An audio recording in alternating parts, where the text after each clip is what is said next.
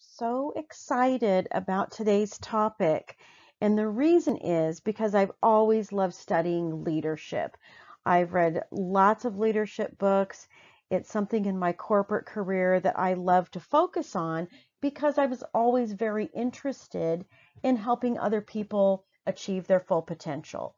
And as I think about it, I think there are so many parallels with being a leader and managing and leading your own career. And actually, this even works for a job search because in the end, you're in control.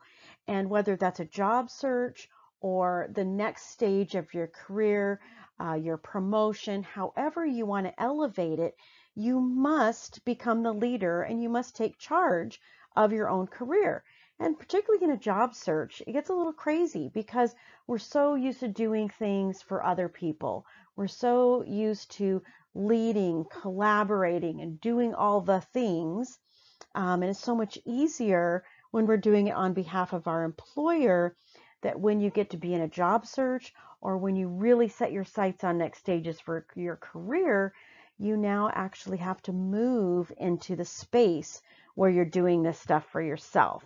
So I'm very excited to present some thoughts on this with you today because I do believe that it's going to change what happens in your career and your job search from this point forward. So let's get started. I was inspired by a book by John C. Maxwell called The 21 Indispensable Qualities of a Leader. And I've picked 12 out of the 21 here because I think these are very key qualities to have when you're leading your own career. And let's just assume that I'm talking job search throughout this because, your job search is just a moment in your career. And all of these qualities matter. Your character, your commitment, your communication, courage, discernment, focus, taking initiative, that's a huge one, listening, positivity, responsibility, security. And by security, that doesn't mean financial security. It means feeling secure in yourself and what you bring to the table and having a vision.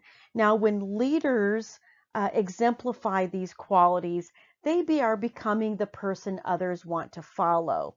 When you're leading your own career, you're becoming the person others want to hire by exhibiting these qualities and developing these qualities in yourself.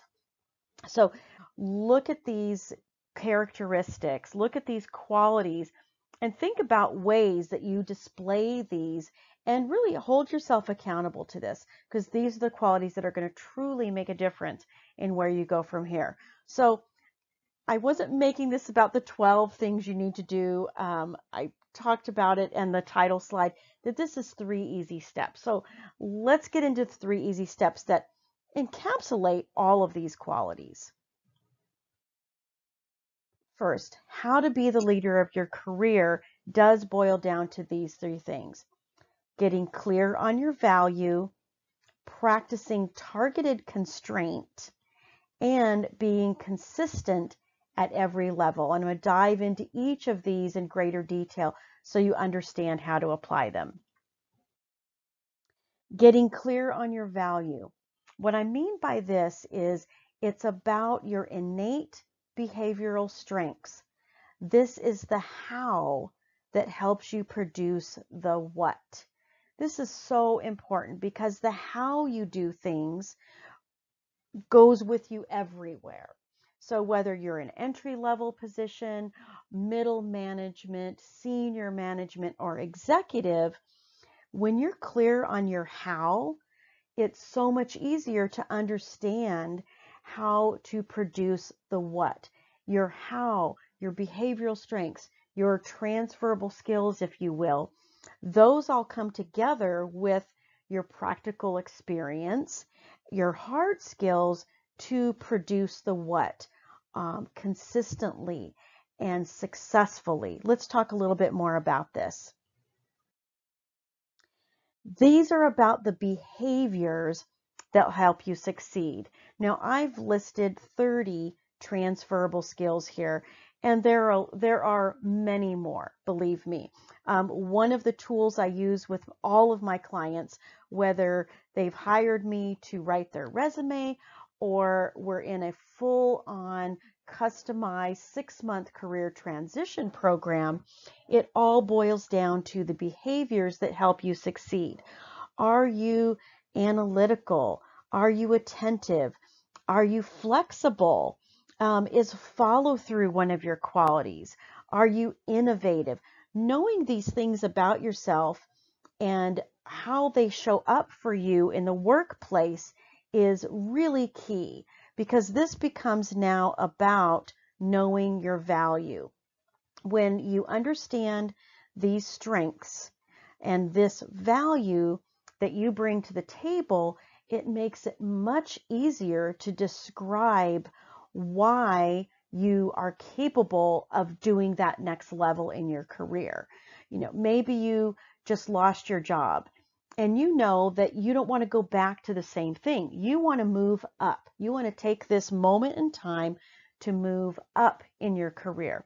Understanding all of this about yourself and how these show up for you in solving the pain points that are listed in a job description, this is how you'll be able to communicate. This is how you'll be able to create that dotted line between your how and your accomplishments. When you create that dotted line, you're now creating a picture of what you look like in that next role, whether that's getting hired straight up, or whether that is that movement of a career, that forward movement of elevating your career from one role to another.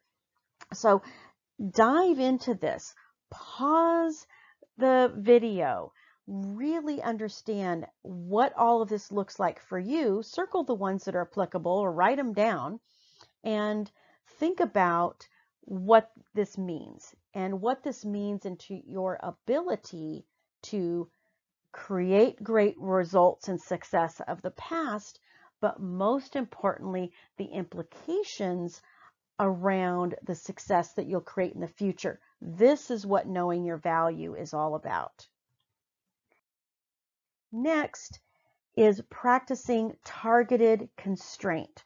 I love the image of the railroad track here because, we have a lot of curves. We have a lot of windy roads in our career path, but this image of the track is constraint. It's keeping that train on a path within constrained rails, if you will, that are keeping it doing what it does best. It's best staying constrained. This is about knowing and staying in your strength zone, because when you know how to do that, that's where the joy, the genius, and the magic is. That's how you create new opportunities for yourself. So when we talk about picking a target that aligns to your value, I'm speaking of target not as this, despite the fact this shows a bullseye. The bullseye is more about the constraint than it is the target itself. Think of your target like your mission. It's actually bigger than a goal, and it's fed by your strengths, that value we talked about earlier. It outlasts. It provides momentum. Your target may change as your career progresses. Your target may be to land that job, to become a director, to move from director to VP. Your targets change, but it's always aligned with your mission. I really love the way Donald Clifton puts it in his book, Soar with Your Strengths. So I'm just going to read a little passage here. When strengths are driven by mission, a circle is created. Strengths feed mission. For example, a salesperson's desire to contribute to the world by selling medical supplies is a mission, but it's put into practice by his or her sales strengths. Sales strengths, sidebar, come from your innate behavioral strengths. We know the people that are great salespeople because they naturally exhibit the behaviors that help them do that. Okay, back to the quote. The successful use of these strengths creates a pleasant feeling of satisfaction in the salesperson, which reinforces the sense of mission. Now, what's so interesting about this, and Donald doesn't get into it, but this is your brain chemistry. This is how it works. When you are using a strength and you feel the pleasure of using that strength, you are tapping into your brain chemistry, which helps reinforce that action, which again reinforces a strength. And it all comes together to help you move within your mission from target to target that you have in your career. Love the way that works. This is practicing constraint. It's knowing your strengths. It's understanding your mission and staying on target, staying constrained to doing the things that are in your strength zone. When you know how to do that, then the opportunities that present themselves are amazing, because now you can see yourself moving from place to place, making greater contributions in the workplace. This is where that comes from. Now, the third step is being consistent at every level. Now, you may think being consistent has to do with being disciplined, with being persistent. Some of those qualities may come into play, but this is actually more about managed thoughts. Managed thoughts are the origins of how you feel, act, and everything you create. So, so powerful, my friends. Now, let's talk about creating results by being consistent. Moving forward, as we know, we've learned from lots of great thought leaders, Tony Robbins and others, that moving forward is about taking massive action. But we all get to this place where we feel undisciplined. Our actions are not consistent. They're inconsistent. And when we think it's about our willpower and that we can just will ourselves and grit ourselves to taking more massive action, it really only leads to burnout. And it's because we're not addressing the real issue. The real issue are the thoughts you're thinking, or as Viktor Frankl puts it, the meaning that you're attaching. So when you don't like your actions, when your actions are not what you want them to be, I want you to reverse engineer that back to your feelings and thoughts. So say, for instance, that you have a goal to reach out to your manager, or reach out to another group inside the organization, or apply for that job. But anyway, it means that you've got to step out of your comfort zone. You've got to talk to somebody about what you want. And you just find that you're not able to do it. No matter how much you think about it and how much you try to will yourself into doing it, you just can't make yourself do it. Well, it's because of how you're feeling. Maybe you're feeling discouraged. Maybe you're feeling apprehensive. Maybe you're feeling imposter syndrome. Maybe you're feeling inadequate. All of those feelings are being driven by thoughts. So when you feel a feeling of inadequacy or imposter syndrome, take it another step back. What is the thought that's creating that feeling? A thought that is creating a feeling of inadequacy might mean, who in the heck do I think I am to apply for this job? I've never done anything like that before. No one's going to be taking me seriously. Definitely not thoughts that are serving you. So, of course, when you think a thought that no one's going to take you seriously and it makes you feel inadequate, why would you take action? Your brain is just protecting you from taking that action, because it's going to result in, in feeling dumb and feeling stupid and feeling inadequate. So reverse engineering it back, the great news is that our greatest power lies in our ability to choose our thoughts. So instead of thinking something like, nobody's going to take me seriously, choose a thought that makes you feel better. Choose a thought like, this is the perfect time for me. I have all the experience I need. Um, this is exactly what I want to do. Those types of thoughts will create feelings that are more empowered, that give you a sense of ease, a sense of certainty. Those are some of my favorite feelings. Think thoughts that make it feel easy and make you feel certain about the end result. Because when you feel certain and you feel adequate and sufficient, then those feelings drive an action, will give you what you need to step out of your comfort zone. And keep going until you find a feeling that drives action. For me, I've got to think that it's going to be fun, because thinking something's fun makes me feel good, and makes me take action. So find the right equation for you. Don't feel like you have to get overcomplicated with it.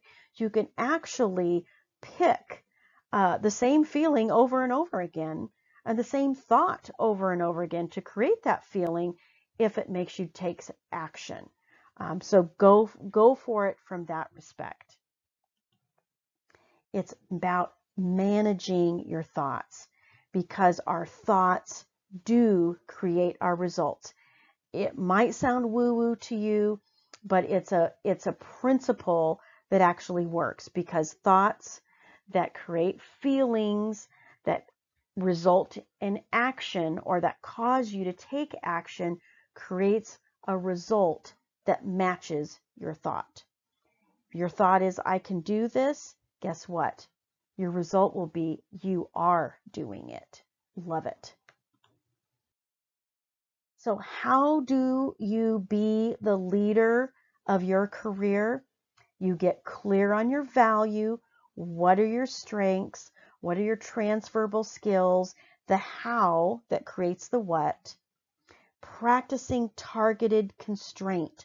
That's aligning those strengths to a mission that serves one target after another along your career path, and being consistent at every level, starting with your thoughts and managing your thoughts in such a way that they create feelings that drive positive, massive action so that you can create the results you want.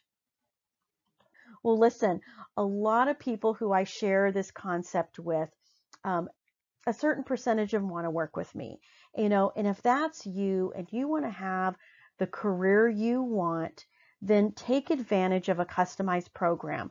I have a 7-week program for that lightning strike transformation. I have a 3-month program or a 6-month program, all customized to your specific needs so that you can create the career you want. If that's you, then just email me. Tell me a little bit about yourself. Tell me what's working and what's not working, and we'll put it together in a way that helps you absolutely transform the trajectory of your career or of your job search. And the other way to get in touch with me is just follow me on LinkedIn. You can look me up with my name. You can follow my hashtag strategic Elissa. I'm there for you, and I will help you apply these principles so that you can create that career you want. Imagine what it's going to look like 3 years from now when you apply these principles and you start taking control and leading your own career. Wow, it's going to be awesome. All right, everybody. Good chatting with you. Talk to you soon.